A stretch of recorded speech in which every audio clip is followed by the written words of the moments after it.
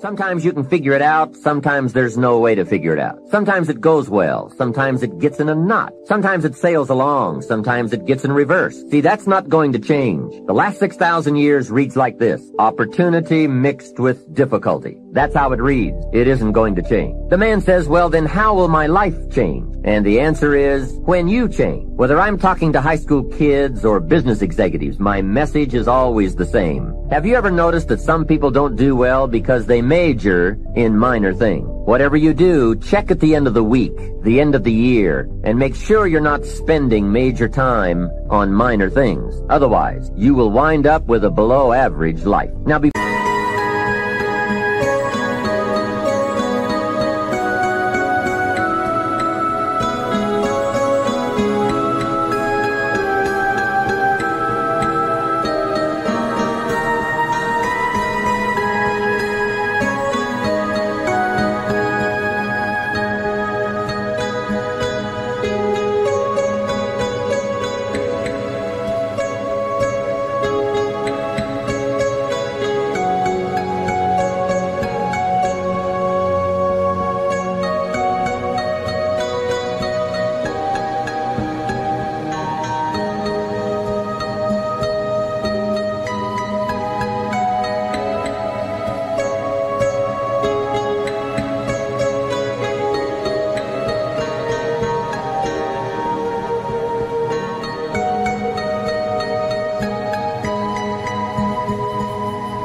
I get to the 4 major lessons, here are 2 phrases to consider. First, life and business are like the changing seasons. That's one of the best ways to illustrate life. It's like the seasons that change. Frank's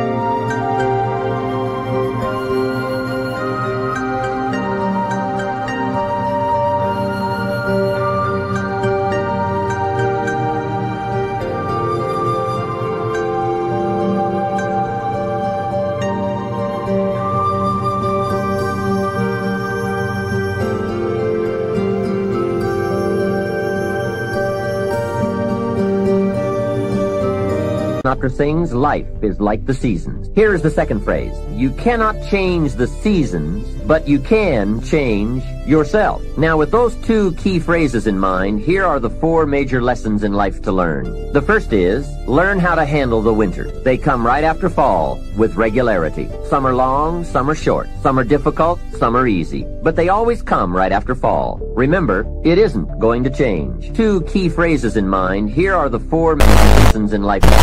The first is, learn how to handle the winters. They come right after fall. Regularity. Some are long, short. Some are easy. But they always come right after fall. It isn't change. Key phrases in mind, here are the 4 lessons in life. The first is, learn how to handle the winters. They come right after fall. Regularity. Some are long, short. Some are but they always come right after fall. It isn't change. Key phrases, and here are the 4 lessons in life. The first is, learn how to handle the winter.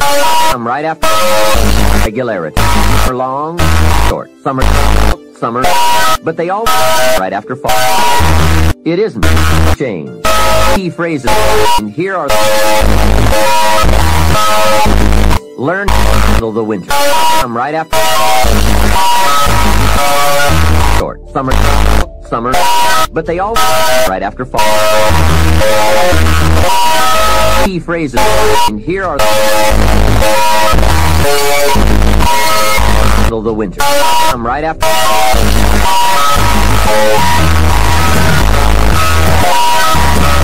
right after fall.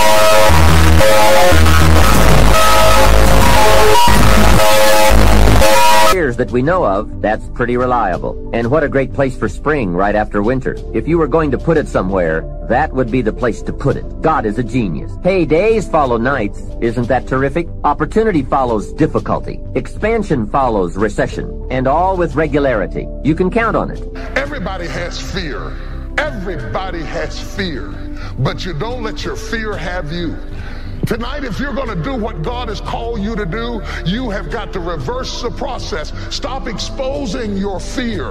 Bury your fear up under the blood of the cross and the word of Jesus Christ, and lift up your talent and say, this is the day that the Lord has made. And when you switch that process, demons tremble and hell gets nervous. Curses are broken and yokes are destroyed. People are set free and your life is built over again. Do you have the courage? Somebody shout, yes! When God gives you an opportunity, you need to work your magic on it and turn it into something. Brother 5 turned it into 10. Brother 2 turned it into 4. And Brother 1, well, he kind of messed up my story a little bit because he kind of just, what had happened was he never turned his opportunity into anything because of his fear. And the Lord sent me to ask you a question. What are you going to do with what he has given you? What are you going to do with the life he has given you, and the talent he has given you, and the time he has given you, and the influence he has given you, and the gifts he has given you, and the resources he has given you, and the creativity he has given you? What are you going to do with it? What are you going to do with it? There's somebody in the hospital wishing they could be where you are right now. There's somebody on a breathing machine wishing they could be where you are right now. But look at you. I know you got some problems, and I know you got some issues, but you combed your own hair. You got up out of the bed. You brushed your own teeth. You dressed yourself. What are you going to do with what God has given you? Anyway, the story goes on. The master took a journey, went into a far country, and he came back. When he came back, walked up to brother number 5. Brother number 5 said, hey, I've been waiting on you to get back. Got something to show you. Remember when you gave me 5? Shazam! I'm bad. He did that little Michael Jackson thing. 10.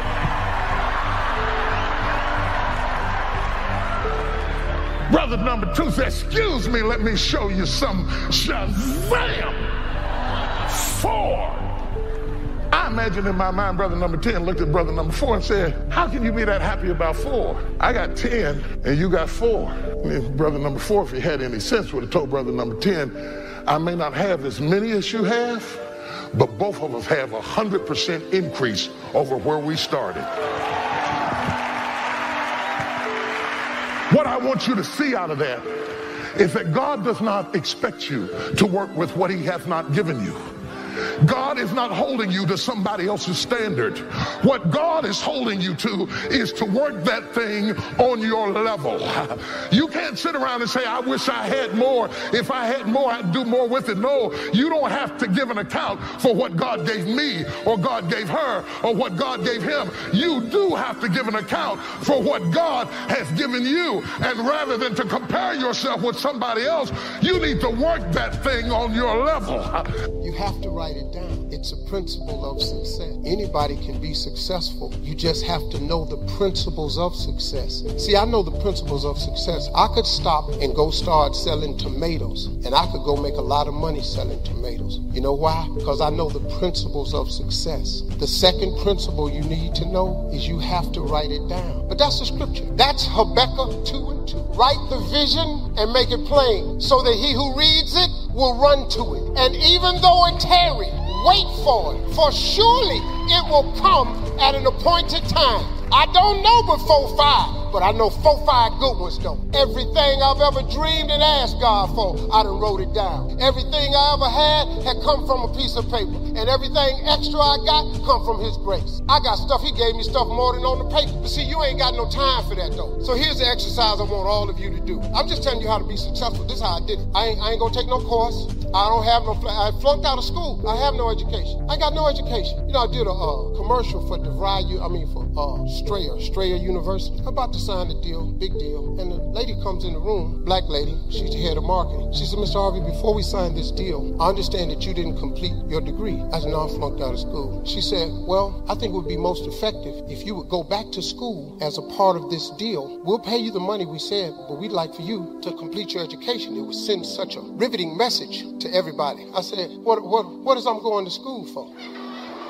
What is I'm going to school for? I know that lady wanted to say, ain't it obvious? First of all, you stupid. I said, what is I'm going to school for? She said, to complete your education. I said, but what is I'm going to go for? She said, what is I'm going to go for? That threw her in the search. Yeah, what is I'm going for? She said, to complete your education and send a message to people about being successful. I looked at this lady, I said, ma'am, I can't go back to school. She said, why? I said, because I'm too old. She said, you're never too old to get an education. I said, but let me ask you this way. Why would I go back to school? Because what is I'm going for, you didn't understand that. So why would I go back to school? She said, to further your education. I said, why are all these people getting education? To have a better life. What course do you offer that's going to give me a better life than the one I got right now? Because right now, I'm making a lot of money with these jokes, lady, and I don't see why I would stop telling these jokes to come and go to Strayer University. She said, well, if you don't go back to school, Mr. Hart, we won't be doing the deal. So I got him button my suit up. She said, where are you going? I said, you just said if I don't go back to school, we ain't finna do the deal. Clearly, I'm not finna go back to school. She said, why are you so insistent about not going back to school? I said, you have any idea how much money I make? Why would I stop doing that to go back to school? And then she made me mad. I just said, you know what, lady? She said, there are people with multiple degrees. I said, if you got one degree and it ain't working for you, why would you go get another one of them?